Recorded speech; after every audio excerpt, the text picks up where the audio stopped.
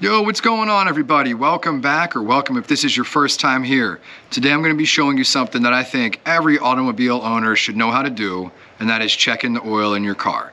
It's not really difficult, but it's something that's really overlooked. This won't take but a couple minutes. Let's turn this camera around. Let's look under the hood of Big Red right here and see how it's done.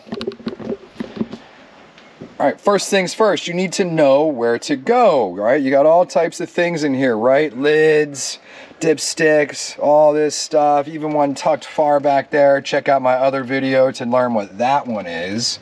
Anyway, oil is pretty cut and dry, right? You're gonna look here. This tells you this is engine oil. This is where you're gonna fill it up, right? This is the dipstick. This is where you will check the oil. So let me put on some gloves, set up my camera, and I'll show you how we get this done.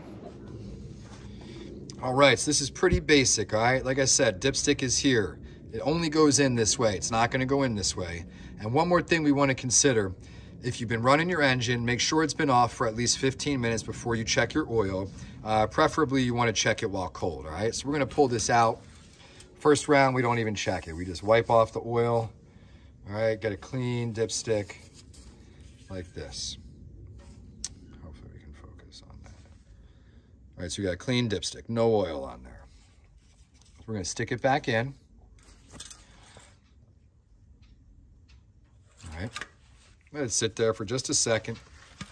I'm gonna pull this back out, straight out, and we're gonna look. All right, so look here. If you look where my wedding ring is, there's an F. And then down here where this other circle is, right here, that's the L. Ideally, you wanna see your oil in between this and this. So right where we're seeing it here, right in between is ideal.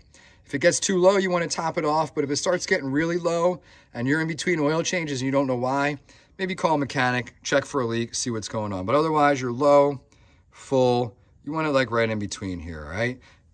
So then when you're finished, just, stick it back where you found it, right there, and you're good to go. Now also, one last thing, the oil cap where you actually fill it up, is going to tell you what weight oil to put in here. This is 5W30, all right? Yeah, my engine's a little bit dirty. There was a leak earlier. Anyway, be kind. I hope this helped. If it did, make sure you hit that like button and consider subscribing and turning on notifications. I've always got something going on, always something fun on this channel. Thanks for watching. Be kind to each other. Peace.